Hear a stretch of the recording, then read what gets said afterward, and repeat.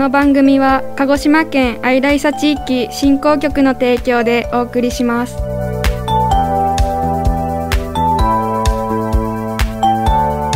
放課後みらいラジオは霧島市の中学生高校生がさまざまなお仕事で働く大人の方々にインタビューをして仕事について考えるラジオ番組です。リスナーのあなたもこの番組を聞いて将来の進路を考えるきっかけにしたり、鹿児島で働くことに興味を持ってもらえたりしたらいいなと思います。横川中学校2年浮部流星です。横川中学校2年梅北博人です。横川中学校2年橋口維新です。横川中学校2年上別府光です。横川中学校2年田中克弘です。横川中学校2年上久保葵です。横川中学校2年下島カレンです。横川中学校2年有光まれです。横川中学校2年山本香穂です。横川中学校2年山口理也です。横川中学校2年吉本愛流です。横川中学校2年平田涼香です。鹿児島第一高等学校1年佐駒光です。鹿児島第一高等学校1年時藤遥です。鹿児島第一高等学校1年佐野木らりです。鹿児島第一高等学校1年藤田七子です。鹿児島第一高等学校1年村中ひまりです。鹿児島第一高等学校1年中村良介です。鹿児島第一高等学校1年川添圭人です。私たちは株式会社三栄鹿児島工場工場長原田昭彦さんにインタビューしました。それではインタビューをお聞きください。まずは寒い中、一番寒い伊佐市に、今日お越しいただいて、こんなにたくさん興味を持って来ていただいてありがとうございます。うちの方はですね、平成10年度に、こちらに工場を構えまして、その頃すごくバスフィッシングっていう、鶴田ダムとかいろんなところのバスフィッシングが流行ってた時期で、すごくルアーが売れるっていうことでこちらに工場を建てました。それで当初はバスフィッシングのルアーを主にやってまいりましたけれども、特定外来種とかいろいろ言われるようになりまして、魚を釣る人があまり多くいなくなったということで、今度は目線を変えまして渓流釣りということで、大幅にちょっと製品を変えましたところ、それが大ヒットしまして現在に至っております。自社製品ではございません。メーカーさんから依頼を受けて作っているということで、こちらの製品をお客さんに要望されたものを作って売っているということで、まず組み立てからこちらに一部製品並べさせていただきましたけれども、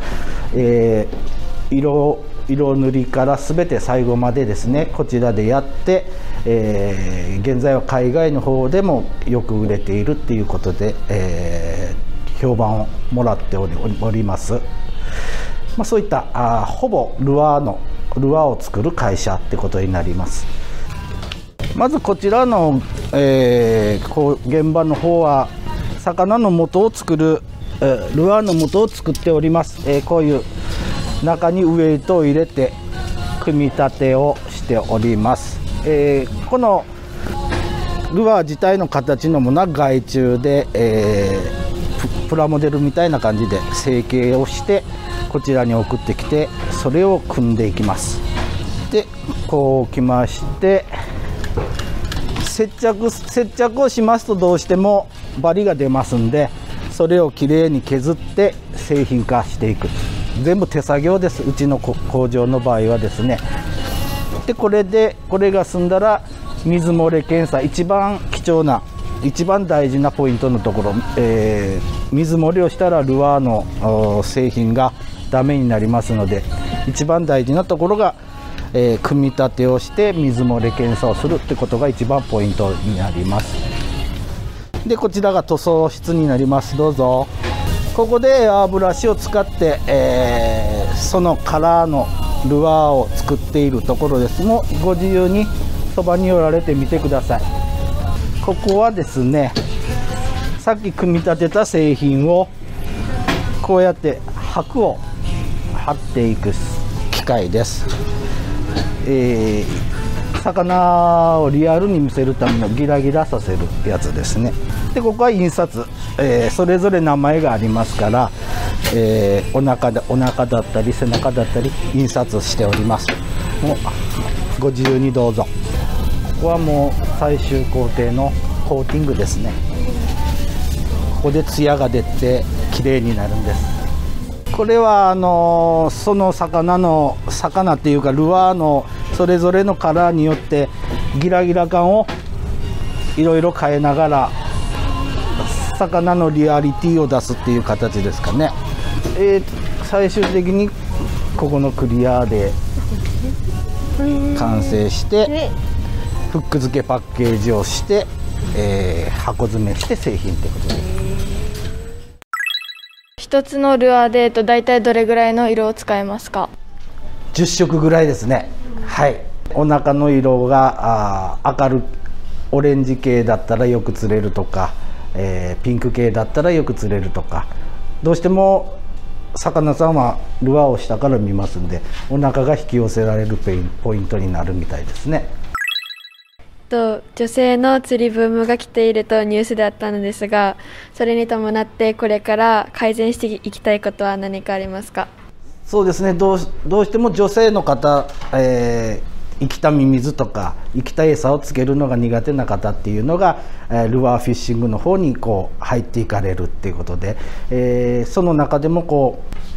うなんていうかな、アクセサリーっぽいやつっていう感じで、綺麗だわ、これ使ってみたいわっていう方向で入ってきていただく女性アングラーの人たちが多くなってきてますんで、こちらにしても女性の方が興味を持つような色だったりカラーだったり、作っていきたいなと思っております。この仕事の中で一番大変な作業はありますか？どれもこれも大変なんですけれども、人がするっていうことなので、失敗をした時に、その作業者たちをどんなにカバーするかとか、それが失敗が続かないように、どんだけ確認をしていくかっていう、そっちの方が大変なのかなと思います。この仕事のやりがい教えてください。やりがい、そうですね、お客さんに綺麗だねとか、この魚このルアーはよく釣れるよと言われることだと思ってます。一つのルアーができるまでにどんくらいの作業の工程がありますか？これも10工程とかいろいろありますね。もう害虫さんも使ったりして、組み立てが終わってすぐ塗装に行けるかって言ったら、そこのルアーを見てもらうとお分かりだと思いますけど、リップっていって口の部分透明なところがあると思います。そのあたり色がつかないようにテープも巻かなきゃいけないっていうところもありますし、で針をつけてパッケージ害虫さん、社内だけじゃできない作業もいっぱいありますんで、そのあたりで、10工程以上になるんじゃないですかね。当然塗装の色によっても、平成10年頃に、手がけてきたルアーに関しては5、6色だったのが、もうお客様が目が超えていろいろ品質が良くなって、10色とかなってしまって、その後針をつけたりリングをつけたりとかいろいろありますんで、結構な工程数になりますね。この仕事に就いたきっかけって何ですか？きっかけですかもうこの仕事をしたいとかいう気持ちで入ったわけではなくて、私たちの時代というのはもう、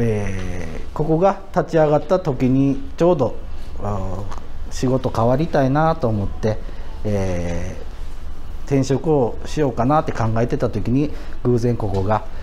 創業を始めますよっていうことで始めました。それで、現在に至ってます。元はですね、株式会社スカラーっていうところでストッキングの方で染色色をつける仕事をしてました。ですのでこの色に携わるっていうのは別に抵抗はなかったですね。最終確認している場所があったんですけど、もしその商品に傷とかがあったらその商品はどうなるんですか？その商品はですね、できるだけ不良にしないで、修正ができるところがあれば修正をして、元の状態に戻して、ちゃんとした製品にしていきます。どうしてもできないのはもう不良として落とすしかないんですけれども、最終工程のところで不良になるっていうのは一番、損害が大きいところですので、そこまでにいかないようにできるだけ前々で、不良っていうのは見極めるように指導してます。やっぱり傷汚れですね。無菌室で作業しているわけではないので、どうしても静電気が発生しますんで、製品に汚れとかゴミとか付着しやすいです。で、排気口が各作業者それぞれについてますんで、ゴミとかが吸い寄せられていって塗装と一緒に混ざっちゃうって言ったりするものが多いです。そちらの方は私の方で手直しをしているっていう状態です。はい。最初の方にバス用のルアーから変えたとおっしゃってたと思うんですけど、変える決断に至るまでにどれくらいの期間がかかりましたか？そうですね、正直言ってバスのルアーをしている時に業績がガタッと下がりました。でそれからメーカーさんの開発者の方が渓流用のルアーを開発されて、それがヒットして今に至っているんですけど、結構その期間が長かったですね。5年ぐらいかかって、おるんじゃないかなと。よく持ちこたえたなっていう形ですかね。で開発をするのも1年ぐらいかかると思います。3D キャドとかいろんなのにかけてテストをして新しい製品はできていきますんで、結構開発をすると1年後ぐらいで製品化していくっていう形ですね。コンピューターでもう全てを形にしていって、これがこういう泳ぎをするとかいうのまで今コンピューターで1日して光造形っていうのもありまして、セットして帰ってると一応テスト品といって、そのルアーの形がもう出来上がってる、それに合ったウエイトとかをいろいろテストをして合わせ持っていくっていう形で、多分もう皆さん方が就職される頃にはもう普通に3次元 CAD とかいろいろあると思います。もうパソコンの時代ですので、私なんかがついていけないところになっています。年でどれぐらい売れているんですか？年でですか、はい、まあそうですね、うちみたいな小さな会社だと多い方だと思います。月産3万個ですから、だいたい年間34万個ぐらいを目標にやってますんで、それかける値段です下の下請けなので、もう本当に安くていい製品を送らなければならないということでですね、生産性を上げる、1日1000個しかできないのをなんとか1100個1200個できないかなっていうのを考えながら、港考えながらやっているところですね。うちは下請けになりますんで、自社商品っていうのは持ってませんので、一番のメインのお客様っていうのはスミスっていう、外資系のルアー会社で、魚メーカーの中では老舗になります。グローブライドさんも旧大和さんも一応取引させてもらってますけれども、一番多いのがこのスミスっていう、よく YouTube とか釣り番組の方で、開発者とかの方々がテレビに出て説明されるようなところです。今も流れてるんですけど、このように音楽が流れているのには意味があるんですか？そうですね、できるだけ、リラックスして、眠くならないように、最初は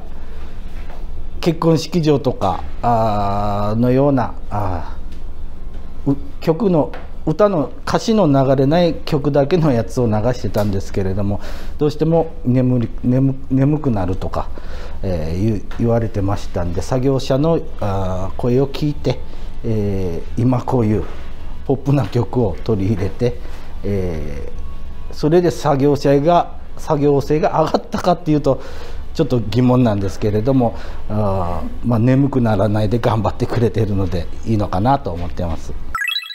このルアーに色をつけるのに下に金網みたいなのが敷いてあったんですけど、それは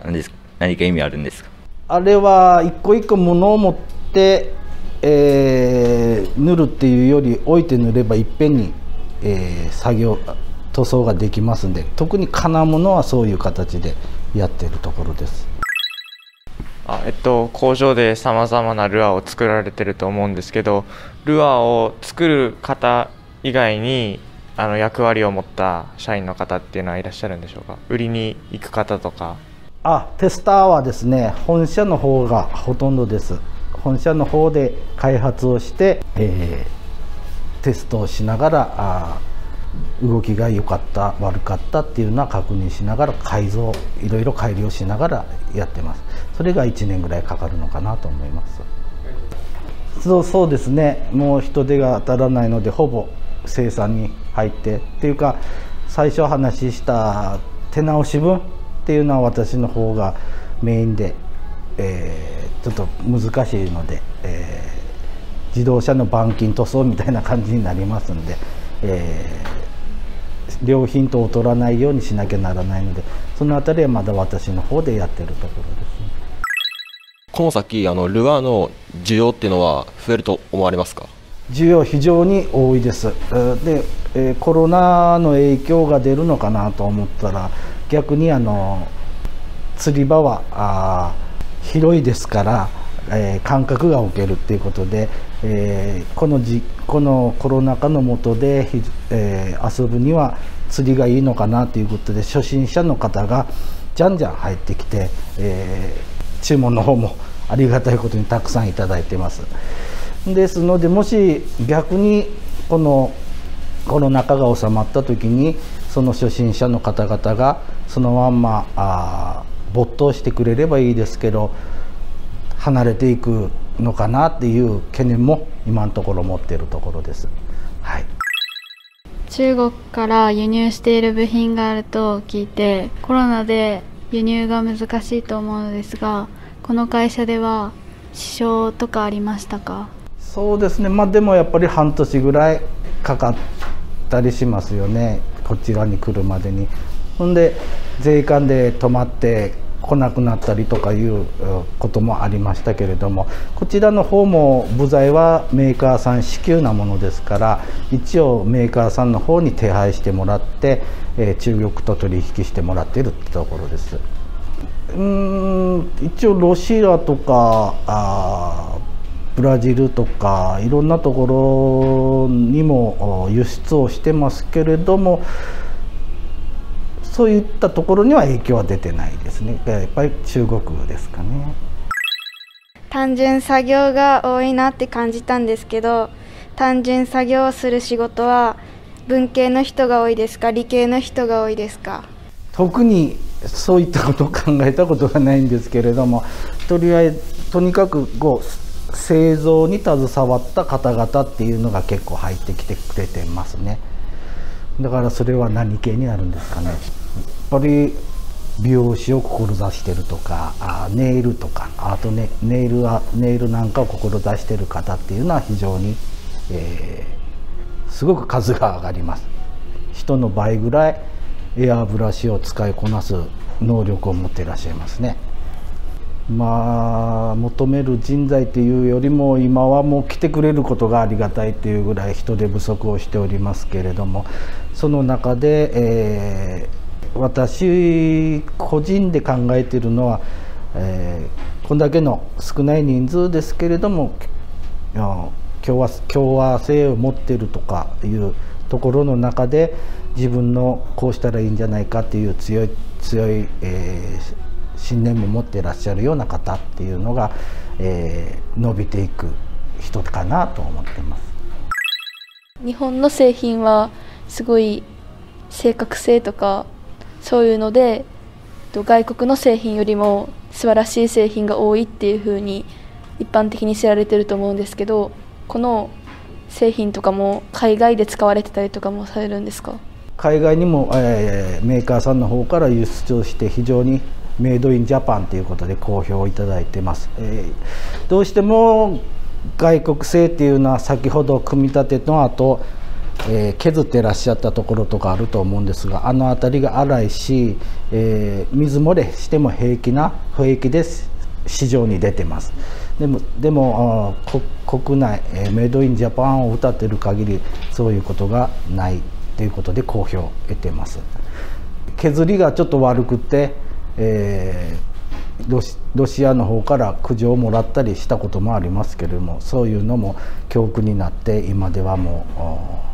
うメイドインジャパンっていうのはこういうもんなんだなということで、手を抜かないようにやってるところです。スミスさんも弊社だけに、作らせてるわけじゃなくて海外でもいっぱい作っていらっしゃいますんで、一旦どの製品もですけど一旦海外に出てやっぱり国内に戻ってくるっていうのが結構見受けられます。あそこはダメだという子たちですね。そんだけ日本製というのは品質が高いって評価されてるんだと思います。効率よく仕事をするための工夫ってありますか？そうですね、もうとにかく過剰品質を避ける、もうこんだけしたらいいだろうって異常にやっちゃうと喜ぶのはもうメーカーさんだけですので、OK 範囲っていうのを決めてそこで、流していくっていうところと、塗装しているところも見られたと思いますけれども、一つの製品を持ったらできるだけ長く持つっていうことで、一色一色塗るんじゃなくて、エアブラシを5本6本持ってできるだけもう完成に近い形まで塗っていくということで、時間短縮しています。そうですね、もうそれぞれ人がする仕事なので、この人はすごく念入りにするっていうのと、この人は普通にしてるけど品質的には変わんないよっていうところを見極めをさせていかないとっていうところですね。工場長のプライベートはどんな感じなんですか？私のプライベートはですね、ビデオ鑑賞が多いですね。釣りは時々バスとか渓流に行くんですけど、まあそんなに夏場が多いですね。ルアーの製造過程を見学させていただいて、ルアー一つ一つに対してたくさんの工程があって一つの商品ができているんだなというのに非常に驚きました。たくさんの、従業員の方が一つ一つの作業を丁寧にされているからこそ、工場長がおっしゃっていたようにメイドインジャパンの品質の高さが維持されているのだなと感じました。これからは、店でルアーなどを見かけた時はたくさんの人の情熱がこもって作られている商品だということを意識して使っていきたいと思います。ルアーの製造の工程を拝見させていただいて、一つのルアーに対してさまざまな人の工夫というか情熱というものが、刷り込まれているなと思って感動しました。そうですね、ルアーの需要っていうのがこの先増えているっていうことにもちょっと驚いて、これからの釣りをする方々っていうのがこれだけ増えていてっていうのを知って、僕も釣りを始めたいと思いました。会社の雰囲気も良くて、いろんな人たちも優しくて、単純作業も多かったので、ああいう会社に就きたいなと思いました。初めてあそこまで詳しく流れ作業というものを見て、細かい作業一つ一つが細かい作業だったので、女性が多いなというのを納得しました。また私はあまり釣りをしない方なのですが、都城の方に何個か釣りの用具店があるので、機会があればで見てみて、どんな種類があったりするのか、どんな需要があるのかを見てみたいと思います。